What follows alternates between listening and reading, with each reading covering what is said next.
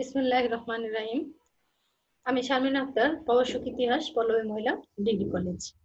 আজকে আমি তোমাদের ডিগ্রি প্রথম বর্ষের প্রথম পত্র আজকে তোমাদের আমি পাঠদান করব বাংলার ইতিহাস। আজকে আমি তোমাদের বাংলার ইতিহাস পাঠদান করব।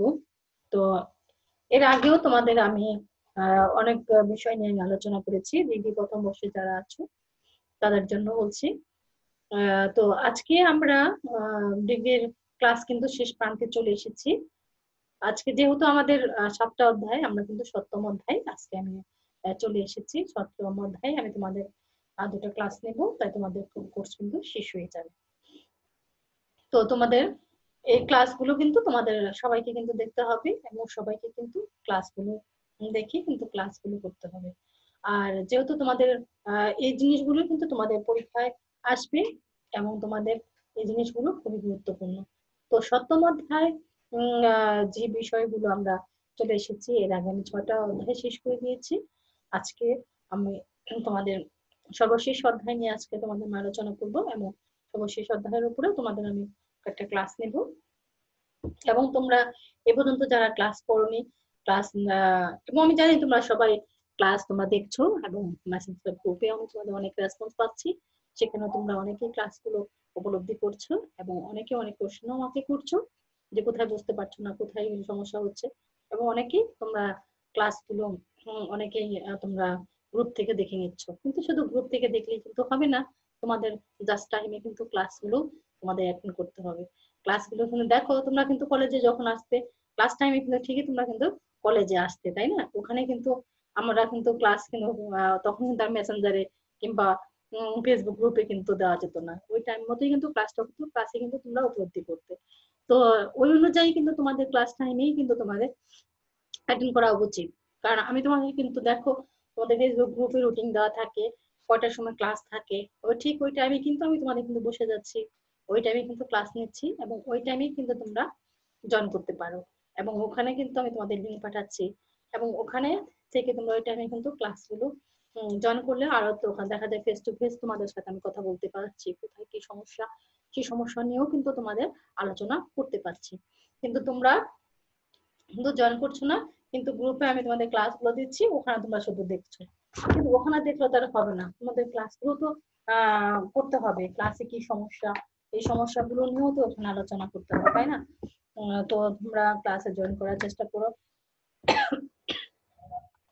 ক্লাসে জয়েন করে তোমরা ক্লাসগুলো ভালো করে পড়ার চেষ্টা করো। কারণ কোথায় কি সমস্যা, ওই সমস্যা নিয়ে তোমরা আমার সাথে আলোচনা করতে পারবে। এবং ক্লাসের মতোই তো হচ্ছে ক্লাসগুলো, তাই না? যেহেতু তোমরা আমাকে দেখতে পাচ্ছ, আমি তোমাদের দেখতে পাচ্ছি, কার কি সমস্যা, সমস্যা নিয়েও আমরা আলোচনা করতে পারছি। তো তাহলে তো আমাদের ক্লাস অ্যাটেন্ড করাটাই সবচেয়ে ভালো হয়, তাই না? তো শুধু গ্রুপে শুধু ক্লাসগুলো তো দেখলে হবে না। তো আচ্ছা, যাই হোক, আমরা ক্লাসে আমরা চলে যাচ্ছি। তো আমরা যে ক্লাসগুলো আমরা অ্যাটেন্ড করতে পারিনি, আমরা কি করব, পরবর্তী ক্লাসগুলোতে জয়েন করার চেষ্টা করব। ঠিক আছে, চলো আমরা ক্লাসে চলে যাই। যে আমরা নতুন একটা অধ্যায় যেহেতু আমরা চলে এসেছি, এবং নতুন অধ্যায় উপরে কি কি বিষয় নিয়ে আলোচনা বিষয় আছে এবং কি কি বিষয় নিয়ে আমরা আলোচনা করব, এর আগে কি আলোচনা করেছি সবাই তো মনে থাকার কথা। যেহেতু 6ষ্ঠ অধ্যায় আমি তোমাদের গত ক্লাসে শেষ করে দিয়েছি, তো আজকে 7ম অধ্যায় শুরু করতে যাচ্ছি। দেখো, 7ম অধ্যায়ে আমি আজকে তোমাদের কোন বিষয় নিয়ে আলোচনা করব, দেখো আলোচনা বিষয়টা দেখে নাও। গুপ্ত যুগের প্রশাসনিক ব্যবস্থা আলোচনা করো। এখন এই গুপ্ত যুগের প্রশাসনিক ব্যবস্থা সম্পর্কে আমাদের জানতে হবে। দেখো, এর মধ্যে কি কি বিষয় আছে।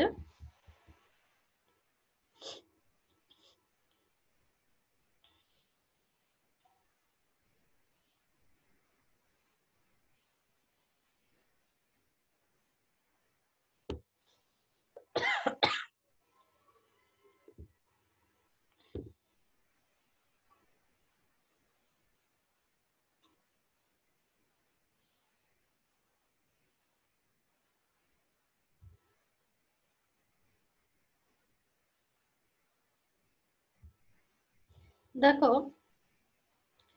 এখানে আছে, এখানে আমরা প্রথমে ভূমিকা নিয়ে আলোচনা করব। এবং তারপর দেখো কি কি বিষয় দেওয়া আছে, এই বিষয় নিয়ে আজকে তোমাদের আমি আলোচনা করব। দেখো গুপ্ত যুগে প্রশাসনিক ব্যবস্থা, কি কি প্রশাসনিক ব্যবস্থাগুলো ছিল। এক নম্বর কি, প্রদেশ প্রদেশ বিভাজন। দুয়ে কি আছে, কেন্দ্রীয় কর্ম বিভাগ।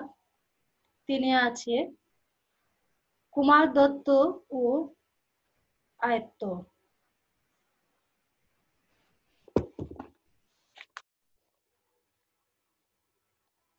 দেখো তিনে আছে কুমার মাত্র ও আয়ত্ত।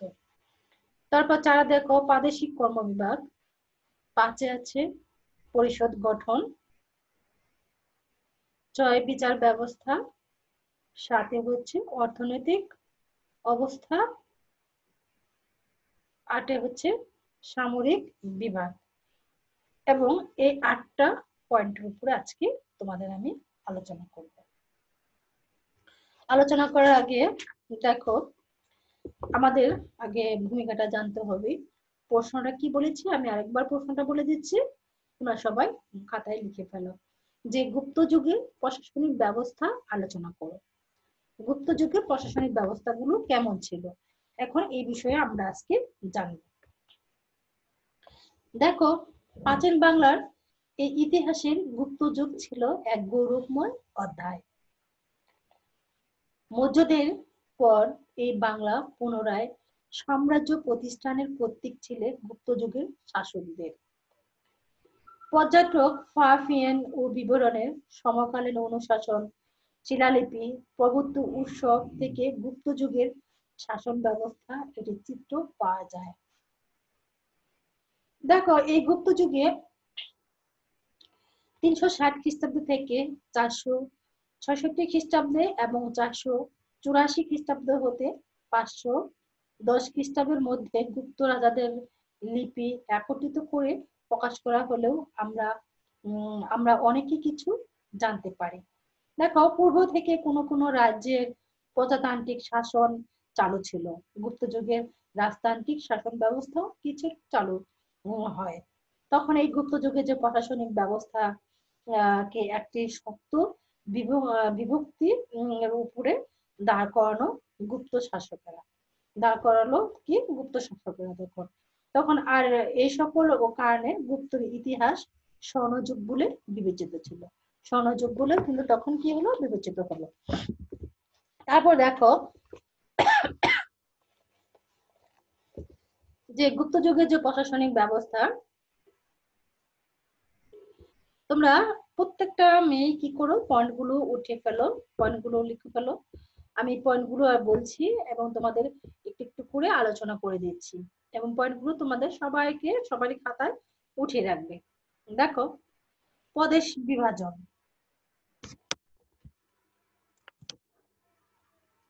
প্রদেশ বিভাজন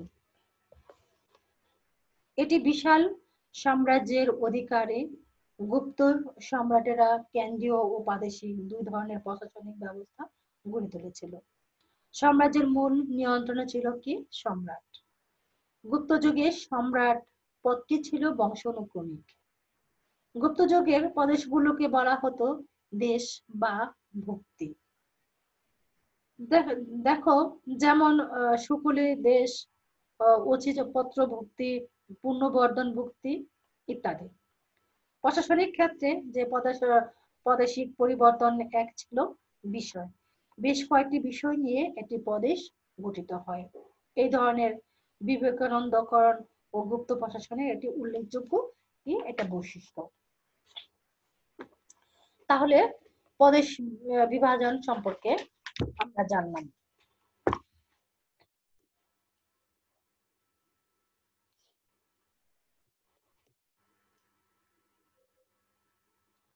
2 নম্বরে যে পয়েন্টটা দেখো, কেন্দ্রীয় কর্ম বিভাগ।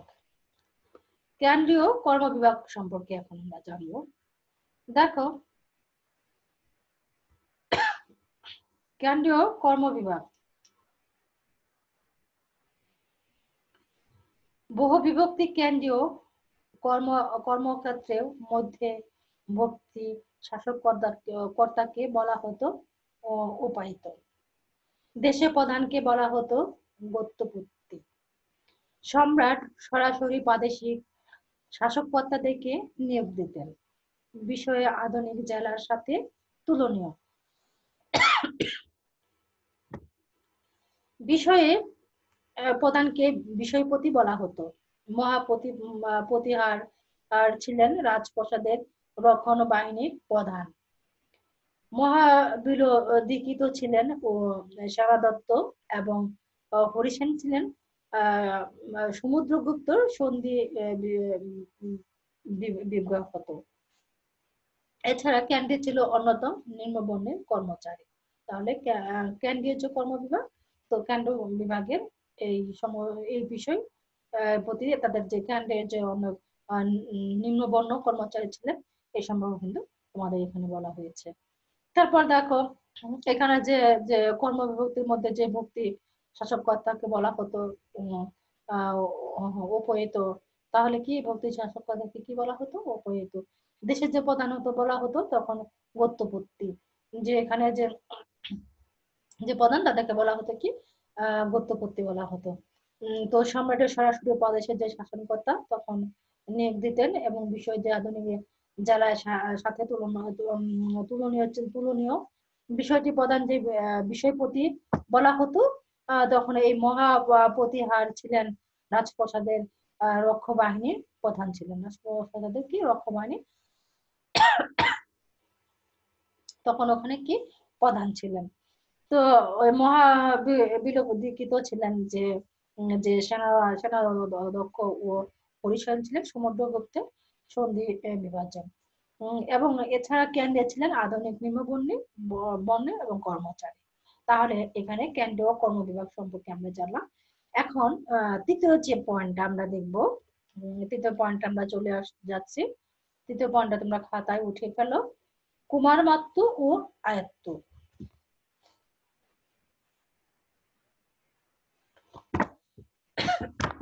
3 নম্বর পয়েন্টটা তোমরা লিখে ফেলো, কুমার মাত্র ও আয়ত্ত।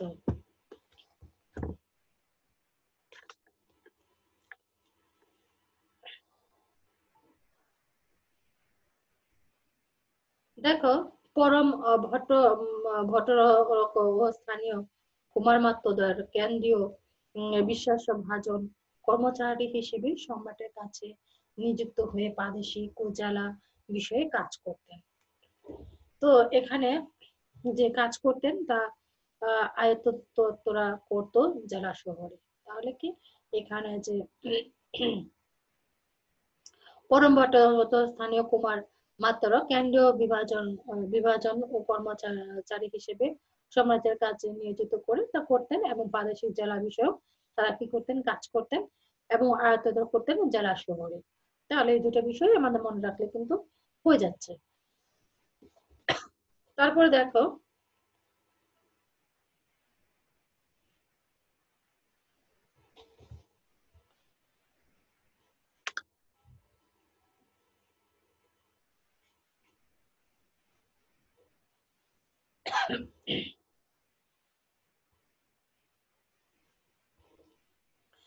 দেখো পরবর্তী পয়েন্টে চলে আসো, প্রাদেশিক কর্ম বিভাজন।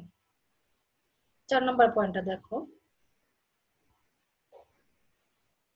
প্রাদেশিক কর্ম বিভাজন।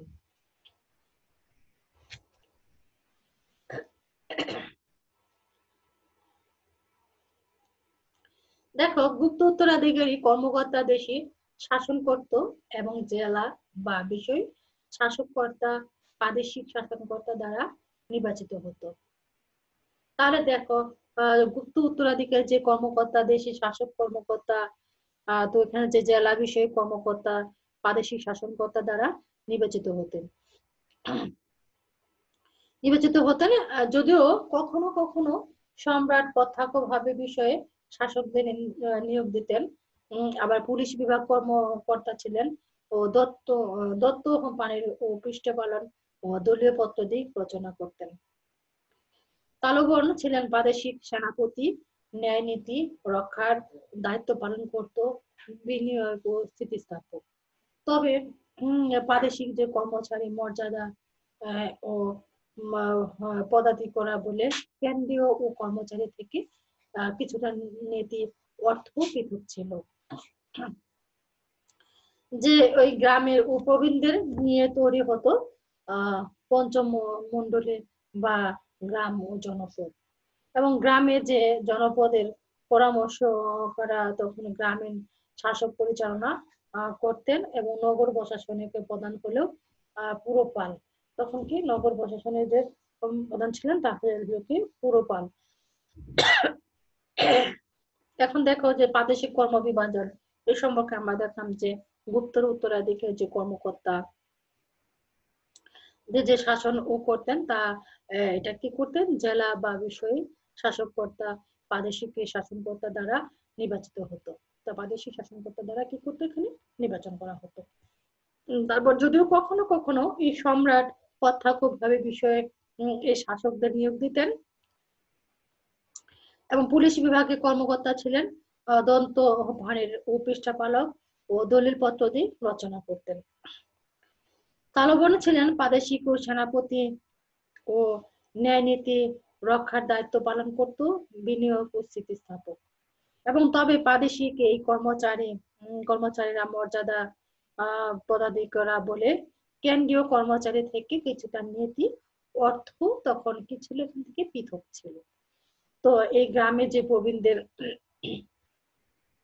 গ্রামীণ প্রবীণদের কি করতে নিয়ে তৈরি হতো তখন এই পঞ্চমণ্ডলী বা গ্রাম ও জনপদ।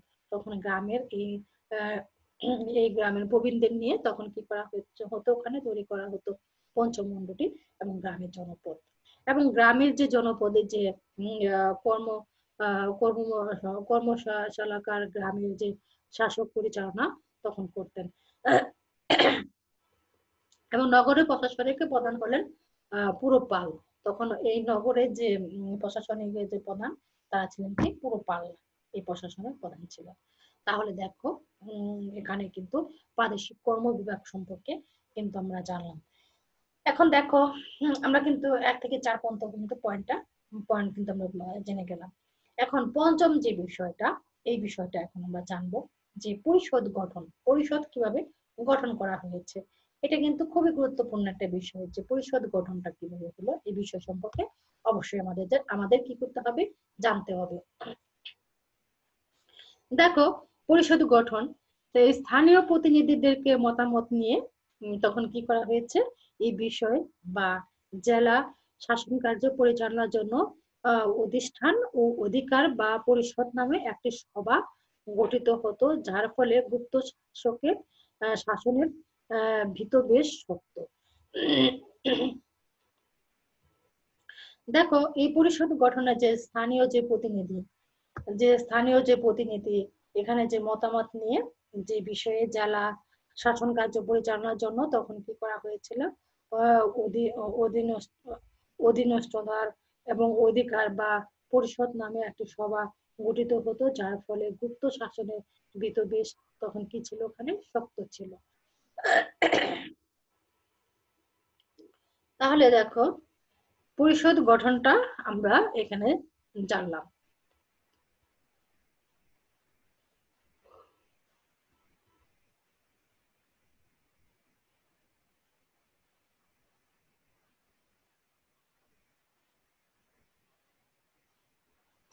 আচ্ছা দেখো 6 নম্বর পয়েন্টে তোমরা চলে আসো। 6 নম্বর পয়েন্টটা তোমরা লিখে নাও, খাতায় উঠিয়ে ফেলো। বিচার ব্যবস্থা। বিচার ব্যবস্থা সম্পর্কে এখন আমরা দেখব। দেখো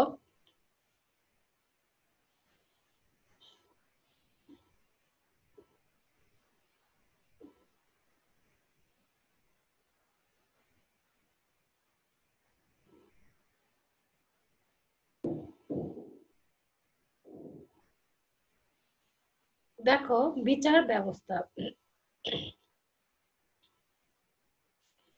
বিচার ব্যবস্থা এখানে বলা হয়েছে যে সুনির্দিষ্ট আইন বিচার ব্যবস্থা গড়ে উঠেছিল বাংলার এই গুপ্ত যুগে।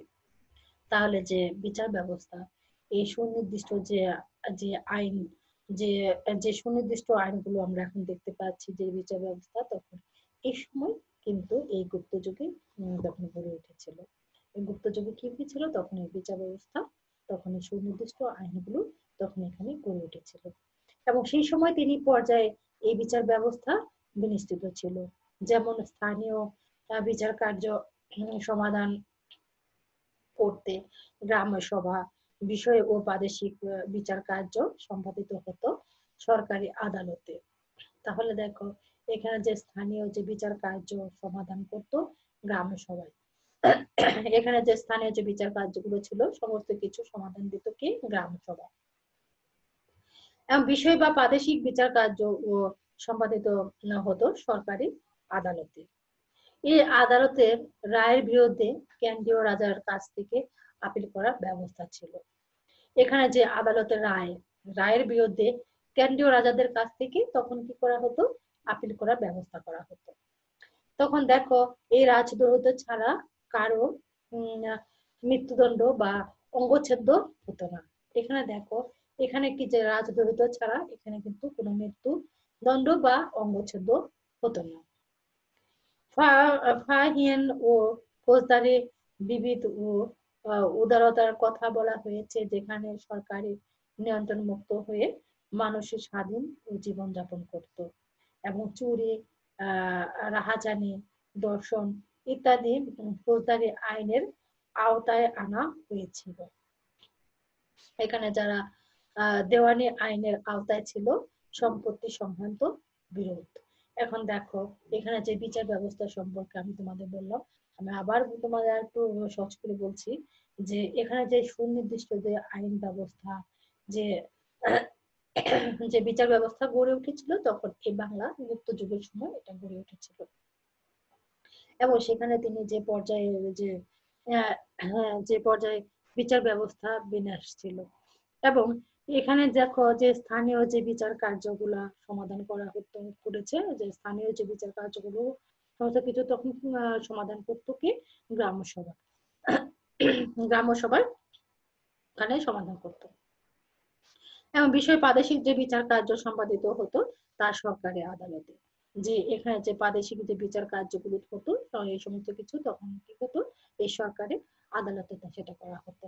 এবং এই আদালতের রায়ের বিরুদ্ধে কেন্দ্রীয় রাজার কাছে আপিল করার ব্যবস্থা ছিল। তখন যে এই আদালতের যে রায়ের বিরুদ্ধে যে কেন্দ্রীয় রাজার কাছে তখন কি করা হতো, আপিল করার ব্যবস্থা ছিল। এবং রাজদ্রোহিত ছাড়াও কারো মৃত্যুদণ্ড বা অঙ্গচ্ছেদ করা হতো না।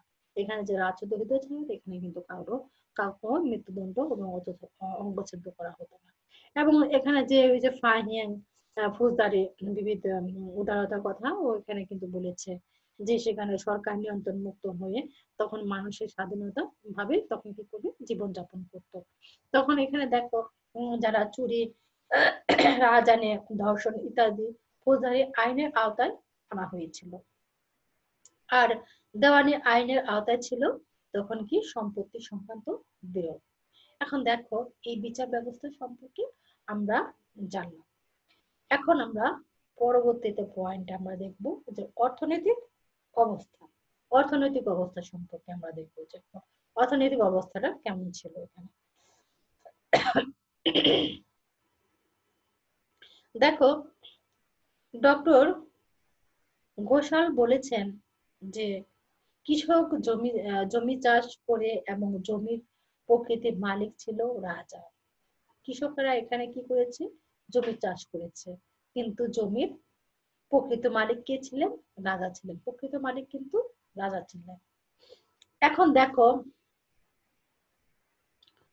ভাগকর নামক কৃষকদের কাছ থেকে ভূমি রাজস্ব ভোগ করে নামে কর্মচারীদের সাথে আয়কর বাণিজ্য করা আদায় করত। স্বর্ণ, রৌপ্য মুদ্রা ব্যাপক প্রচলন ছিল। কিন্তু গুপ্ত প্রশাসনের শ্রমিকদের বেতন দেওয়া হতো নগণ্য অর্থে। কিন্তু এখানে কিন্তু অনেক মুদ্রার ব্যবহার ছিল। কিন্তু এখানে দেখা যেত যারা শ্রমিক ছিলেন, যারা কর্মী ছিলেন তাদেরকে কি করা হতো, তাদেরকেও অর্থ খুবই নগণ্য দেওয়া হতো। এবং এই গুপ্ত যুগে তখন এই বাংলার অর্থনৈতিক সমৃদ্ধ ছিল। গুপ্ত যুগে কিন্তু অনেক অর্থ সম্পদ ছিল। কিন্তু দেখো, কৃষকেরা জমি চাষ করতেন, ফসল ফলাতেন, কিন্তু কৃষকের মালিক কে ছিলেন, রাজা ছিলেন। কিন্তু সমস্ত কৃষকরা যে অর্থ ফসল ফলাতেন, তো সমস্ত কিছুই কিন্তু মালিক কিন্তু কৃষকরা ছিলেন না, কিন্তু মালিক ছিলেন কি রাজা। এবং ভাগ করে দেখা যায় যে কৃষকদের কাছ থেকে তারা যে ভূমি রাজস্ব ভোগ করে নামে কর্মচারীর সাথে যে আয়কর তখন কি করা হয়েছে, বাণিজ্য সব আদায় করতেন কৃষকদের কাছ থেকে। তখন তাদেরকে রাজস্ব ভোগ কর নামক প্রভৃতি কর্মচারীদের জন্য কি করেছে, বাণিজ্য করা আদায় করতেন। কিন্তু এই স্বর্ণরূপা মুদ্রা ওই সময় কিন্তু খুবই প্রচলন ছিলেন।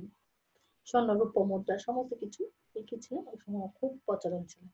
কিন্তু এই গুপ্ত প্রশাসনিক শ্রমিকদের বেতন দেওয়া হতো খুবই নগণ্য। এখানে কিন্তু তাদেরকে অত বেশি বেতন দেওয়া হতো না, খুব নগণ্য আকারে তাদেরকে কি করা হতো, বেতন অর্থ দেওয়া হতো।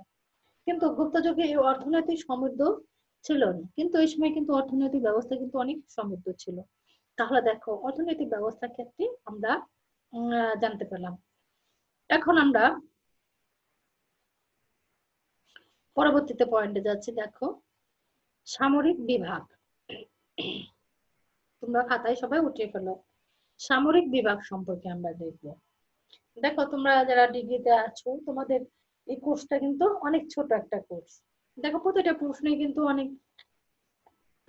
মানে ছোট ছোট, অত বেশি বড় না, ছোট ছোট ছোট ছোট আকারের প্রশ্ন। কিন্তু তোমাদের কিন্তু কোর্সটাও কিন্তু অনেক ছোট, কিন্তু কিন্তু বেশি না। দেখো মাত্র 7টা অধ্যায় তোমাদের। একটু মনোযোগ দিয়ে পড়লে কিন্তু তোমরা কিন্তু অনেক ভালো নাম্বার কিন্তু পেতে পারো। তো তোমাদের কিন্তু একটু মনোযোগ দিয়ে পড়তে হবে, একটু মন দিয়ে তোমাদের একটু জানতে হবে, এবং বিষয়গুলো একটু জেনে তোমাদের একটু সুন্দর করে লিখতে হবে। তাই কিন্তু তোমরা অনেক বেশি নাম্বার পেয়ে যাও। কিন্তু ইতিহাস বিষয়টা কিন্তু অনেক সহজ, একটু সহজ করে পড়লেই, একটু সহজ করে বুঝে বুঝে পড়লেই কিন্তু তোমরা ভালো নাম্বার কিন্তু পাবে। এখন তোমরা পড়তেই চাও না, না পড়তে চাইলে তো হবে না। তোমাদের একটু একটু করে পড়তে হবে এবং বিষয়গুলো একটু একটু করে জানতে হবে যে কি বিষয় পড়ছি, কি বিষয়টা এখানে আলোচনা করা হচ্ছে। এই বিষয়টা একটু করে খেয়াল করে পড়লে তোমরা সুন্দর 12 নম্বর পেয়ে যেতে পারো। তো দেখো আমি যখন তোমাদের পড়াই তখন তো মনে হয় খুব সহজ, তাই না? কিন্তু বাসায় গেলে তখন মনে হয় খুব কঠিন। কিন্তু তা না, তোমাদের কি করতে হবে, আমি যেভাবে তোমাদের পড়াচ্ছি, যে বিষয়টা পড়াচ্ছি, এই জিনিসগুলো তোমরা একটু মাথায় রাখবে। এবং তোমরা কি করবে, ওই বিষয়টা আর একটু সুন্দর করে বাসায় বই বেশি বেশি তোমাদের বই পড়তে হবে। বেশি বেশি বই না পড়লে তোমাদের কাছে সহজ মনে হবে না, কারণ সবকিছু কঠিন মনে হয়ে যাবে। কিন্তু বইগুলো একটু পড়তে হবে, বইগুলো একটু রিডিং গুলো পড়ো, দেখবে সব সহজ হয়ে যাচ্ছে। আচ্ছা দেখো 8 নম্বরের যে পয়েন্টটা আমরা দেখবো এখন।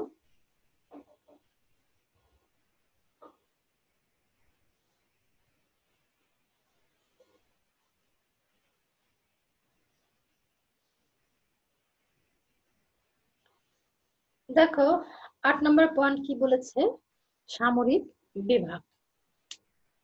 এখন দেখো সামরিক বিভাগে বলেছে যে গুপ্ত যুগে যে সামরিক সংগঠনের সম্পর্কে সঠিক কিছু জানা যায়। তাহলে এই গুপ্ত যুগে যে সামরিক যে সংগঠন সম্পর্কে সঠিক কিছু কিন্তু তথ্য এখানে কিন্তু জানা যায়। তো দেখো মহাবলকৃত উপাধি থেকে তখন এই ধারণা করা যায় যে গুপ্ত সাম্রাজ্যের নিয়মিত স্থানীয় সেনাবাহিনী ছিল। নিয়মিত কি স্থানীয় এখানে সেনাবাহিনী ছিল। এবং সৈন্যবাহিনী থেকে 3টি বিভাগ থাকার কথা শোনা যায়। এখানে কি করা হয়েছে, যে সৈন্যবাহিনীর 3টা বিভাগ আছে, 3টা বিভাগের কথা এখানে শোনা গিয়েছে। এখন এই 3টা বিভাগগুলো কি, দেখো অভ্যন্তরীণ শান্তি শৃঙ্খলা রক্ষার জন্য পুলিশ বাহিনী গঠন করা হয়েছিল। যে এখানে যে শান্তি শৃঙ্খলা রক্ষা করার ব্যবস্থা, এখানে কি করা হয়েছে, পুলিশ বাহিনী গঠন করা হয়েছে, গঠন করা হয়েছে। এখন দেখো সামরিক বিভাগের সম্পর্কে কিন্তু আমরা এটুকু জানলাম যে এখানে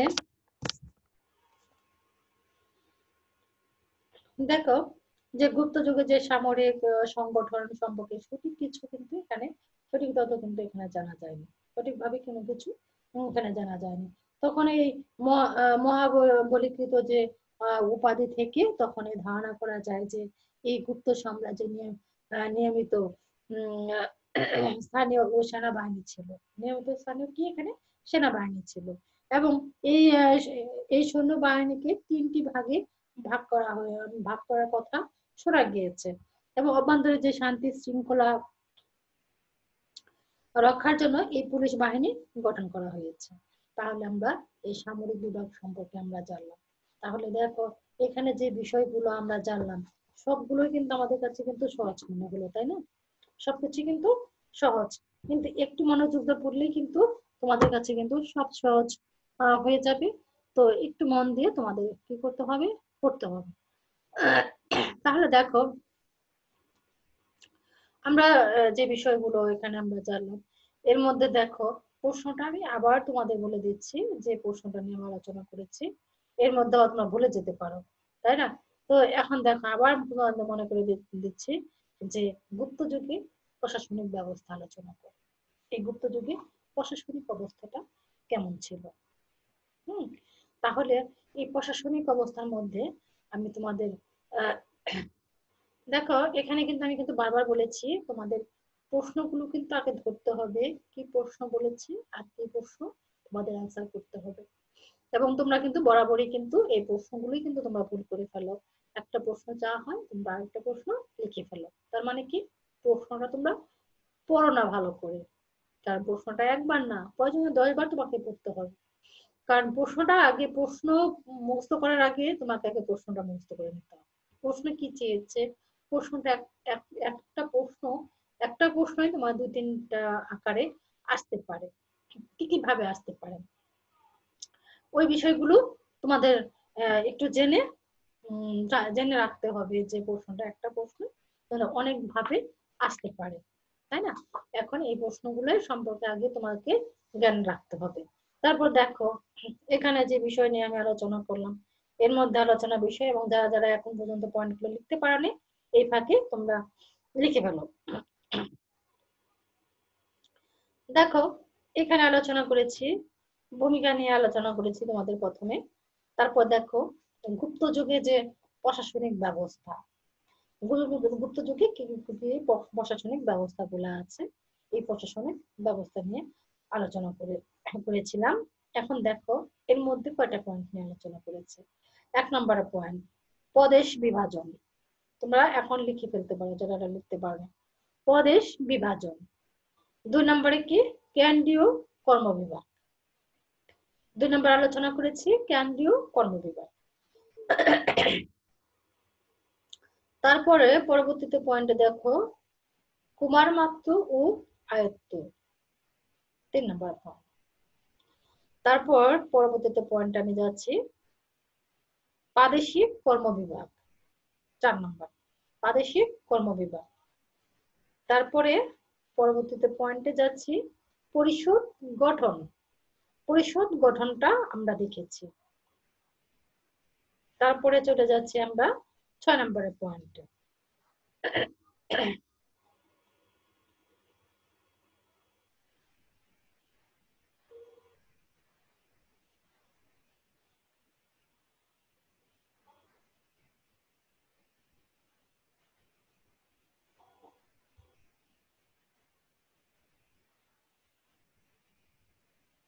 দেখো 6 নম্বরের পয়েন্টে কি বলেছে, বিচার ব্যবস্থা।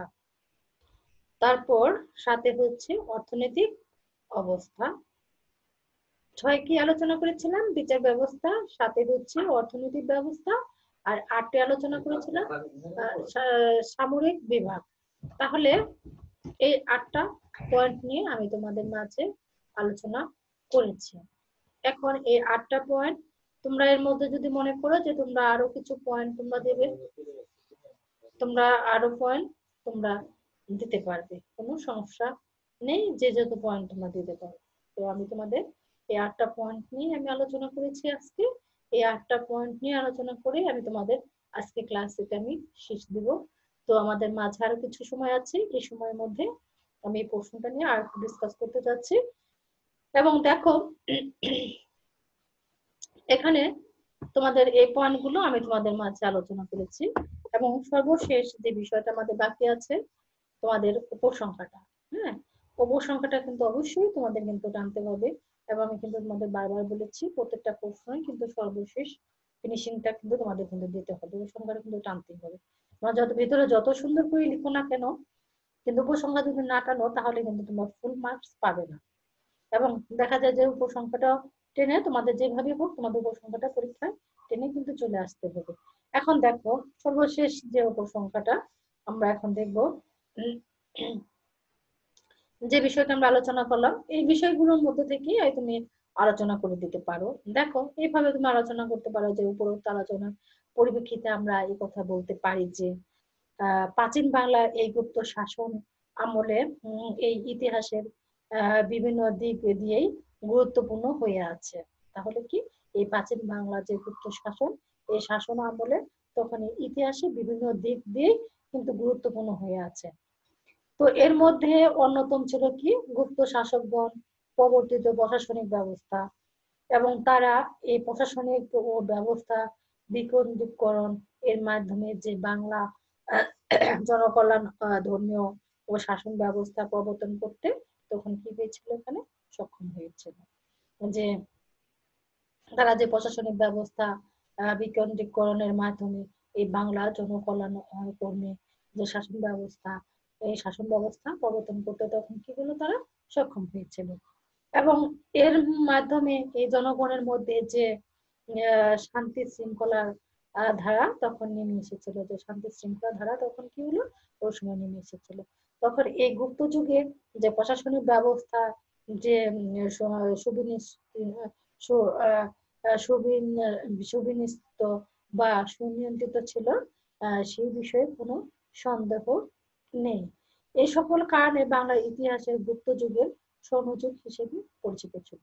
তো তোমাদের এখানে এখন তো আসে স্বর্ণযুগ বলতে কি বোঝো, এক কথায় উত্তরে কিন্তু আসে স্বর্ণযুগ বলতে কি বোঝো।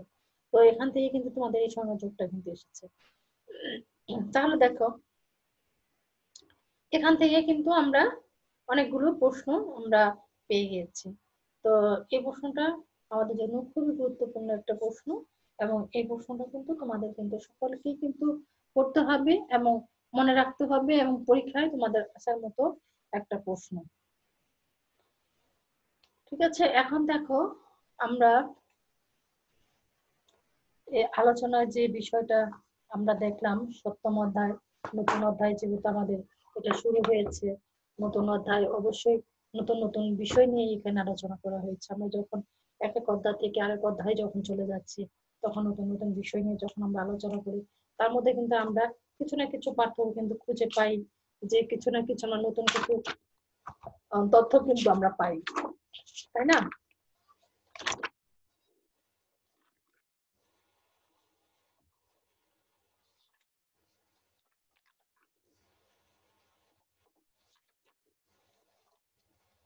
তো আমরা যখন এক অধ্যায় থেকে আরেক অধ্যায় যখন চলে যাই, তখন কিন্তু আমরা কোনো না কিছু কোনো বিষয় আমরা কিন্তু নতুন তথ্য কিন্তু আমরা পেয়ে থাকি।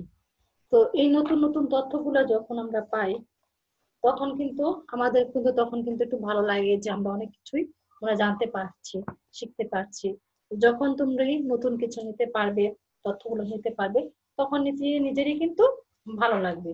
তো এর জন্য কি করতে হবে, নতুন তথ্যগুলো নিতে গেলে অবশ্যই আমাদের নতুন নতুন বইগুলো অবশ্যই আমাদের দেখতে হবে, এবং বইগুলো পড়ে যেতে হবে। এবং নতুন তথ্য নিতে গেলে অবশ্যই অনেক বই আমাদের ঘাটতে হবে। তো একটা বই দেখে পড়লে কিন্তু আমাদের হবে না, এবং দেখা যায় পাশাপাশি অনেক রাইটারের বই আমাদের রাখতে হয়। এক রাইটারের বই পড়লে কিন্তু আমরা অনেক সবকিছু তথ্য কিন্তু পাবো না।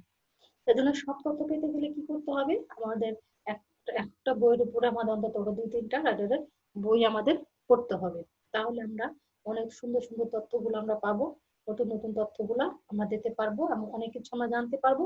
এবং যখন আমরা অনেক কিছু জানতে পারবো, তখন আমাদের কিন্তু অনেক কিছু কিন্তু আমরা মানুষকে বলতে পারবো, জানাতে পারবো, তাই না? তো এই বিষয়গুলোর উপর তোমাদের গুরুত্ব দিতে হবে। যেহেতু তোমরা ডিগ্রিতে উঠে গিয়েছো, এবং ডিগ্রিতে তোমরা যেহেতু ফার্স্ট ইয়ার এবং আর দুটি ইয়ার আছে, তাই কিন্তু তোমাদের ডিগ্রি শেষ হয়ে যাবে।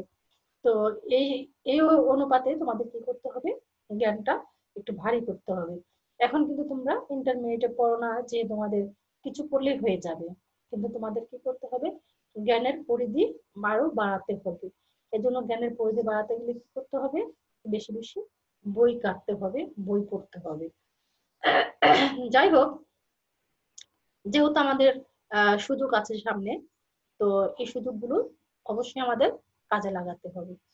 তো আজকে যেহেতু দেখো গুপ্ত যুগের প্রশাসনিক ব্যবস্থা নিয়ে আলোচনা করলাম, তো এখান থেকে কিন্তু আমরা অনেক কিছু শিখতে পেলাম যে এই সময় প্রশাসনিক ব্যবস্থাগুলো কেমন ছিল, কেমন প্রকৃতির ছিল।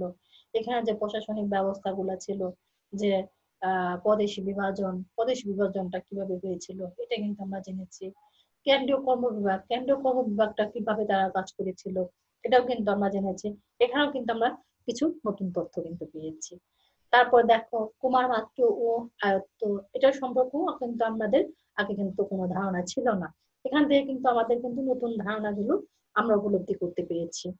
তারপর কি প্রাদেশিক কর্ম বিভাগ গুলো কেমন ছিল এবং কিভাবে পরিচালনা করেছে, এই সম্পর্কে কিন্তু আমরা অনেক ধারণা কিন্তু নিয়েছি। তারপর দেখো দেখো কিভাবে পরিষদ গঠন করেছিল, তাই না? এখান থেকেও কিন্তু আমরা অনেক কিছু শিক্ষণীয় আছে, অনেক কিছু কিন্তু আমরা শিক্ষা গ্রহণ করেছি কিভাবে পরিষদ গঠন করেছে। এভাবে দেখা যায় একটু একটু করে যখন তুমি সবগুলা প্রশ্ন থেকে এভাবে যদি কিছু কিছু পয়েন্ট যখন তুমি পড়বে, কিছু পয়েন্ট যখন তুমি কালেক্ট করে নিবে, তখন কিন্তু তুমি দেখবে যে তোমার জ্ঞানের পরিধি কিন্তু বেড়ে গিয়েছে, অনেক কিছু কিন্তু তুমি জানতে পারছো। তো এভাবে তোমাদের একটু একটু করে এগিয়ে যেতে হবে। একবারে কিন্তু মানুষের জ্ঞান অর্জন করতে পারে না। যখন তুমি দেখো আজকে এই বিষয়টা পড়ছো এবং এর সাথে কিন্তু তোমাকে আরো অনেকগুলো সাবজেক্ট আছে, এভাবে প্রত্যেকটা সাবজেক্ট থেকে যদি একটু একটু করে যদি জ্ঞান অর্জন করো, তাহলে কিন্তু তুমি অনেক কিছু কিন্তু জানতে পারবে, শিখতে পারবে এবং জ্ঞানের পরিধি আরো বেড়ে যাবে। তারপর দেখো এই গুপ্ত যুগের বিচার ব্যবস্থাটা কেমন ছিল, হ্যাঁ, ওই সময় বিচার ব্যবস্থাটা কেমন ছিল, বিচার ব্যবস্থা সম্পর্কে আমরা আমরা জেনেছি, শিখেছি বিচার ব্যবস্থা কিভাবে তারা করেছে গুপ্ত যুগে। তো তাহলে কিন্তু আমাদের অনেক নতুন নতুন তথ্য পেয়েছি না আজকে আমরা, অনেক কিছু কিন্তু আমরা আজকে শিখে ফেলেছি। তো এভাবে আমাদের এগিয়ে যেতে হবে। তারপর কি অর্থনৈতিক অবস্থাটা কেমন ছিল দেখো, ওই সময় কিন্তু দেখো ওখানে ওই সময় দেখো যে স্বর্ণরৌপ্যের কিন্তু অভাব ছিল না। যে অর্থনৈতিক অবস্থাও কিন্তু দেখো, ওখানে কৃষকেরা কাজ করেছে, কিন্তু সমস্ত কিছু মালিক কিন্তু কে ছিলেন? রাজারা ছিলেন। এবং দেখো তাদেরকে উপর থেকে কর নেওয়া হয়েছে। এখন সমস্ত কিছু থেকে আমরা কিন্তু শিখতে পেয়েছি, জানতে পেরেছি যে ওই সময় তাদেরকে কিন্তু ওই পরিমাণে কিন্তু অর্থ কৃষকদের দেওয়া হতো না। এবং যারা পরিশ্রম করতো, যারা কর্মী ছিল, তাদেরকে কিন্তু ওইভাবে পারিশ্রমিক কিন্তু দেওয়া হতো না। কিন্তু ওই সময় কিন্তু স্বর্ণ রৌপ্যের কিন্তু অভাব কিন্তু ছিল না। কিন্তু এটা থেকে কিন্তু আমরা কিন্তু অনেক কিছু কিন্তু জানতে পেরেছি, শিখতে পেরেছি। এখন দেখো সামরিক বিভাগ সম্পর্কে আমরা অনেক কিছু জানলাম।